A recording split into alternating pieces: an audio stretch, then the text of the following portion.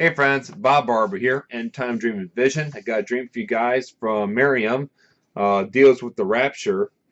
Says, hi Bob, I found this channel maybe about a month ago. I wish I found it sooner. I've actually been around since the springtime, give or take. I know during my radio interview I said in December, but that's when I just started kind of making prophecy videos. But I really didn't start working on dreams and visions till this past spring. So haven't really been around that long, but God has really blessed this channel with a lot of great subscribers, great dreams like these. It's just been incredible. Miriam goes on to say, I had a vision. I think it was a vision this morning.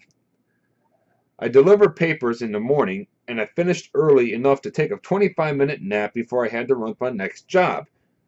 I fell asleep, but woke up before the alarm went off.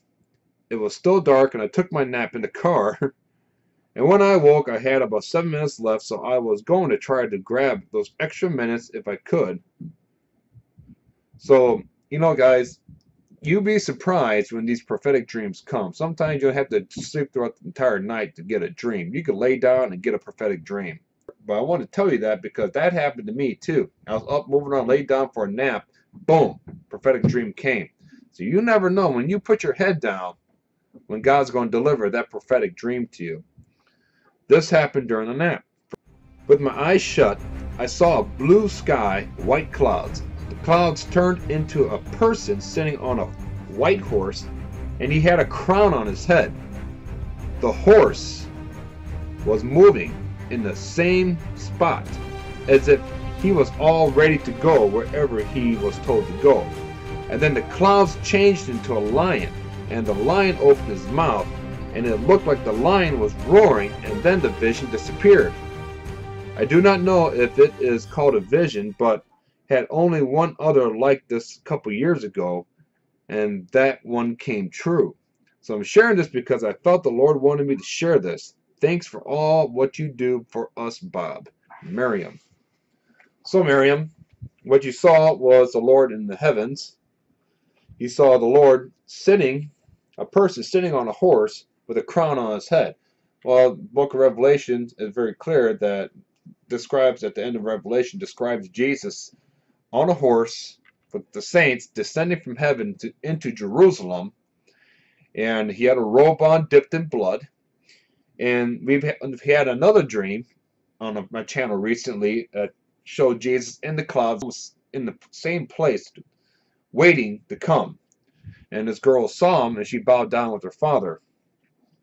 And so you saw that as well. And then the clouds changed into a lion that was roaring. Well, Jesus is the lion from the tribe of Judah. He is the lion. So you saw the man on the horse, faithful and true. And then you saw him, who was the lion of the tribe of Judah. You saw his cloud turn into the lion of the tribe of Judah. That's Jesus all day long. That's Jesus. That's Yeshua. HaMashiach. Yeshua. Come on now.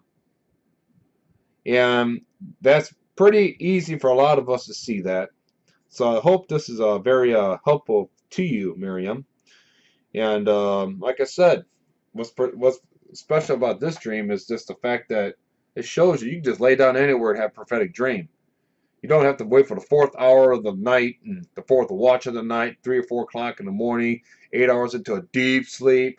It could happen anytime, man. It could happen anytime.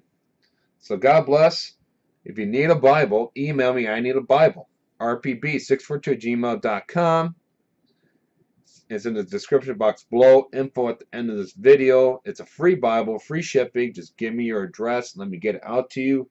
Let's get ready, guys. The Feast of Trumpets is coming. The Feast of Trumpets is coming. And we shall see if this will be the time of our Lord and Savior's return.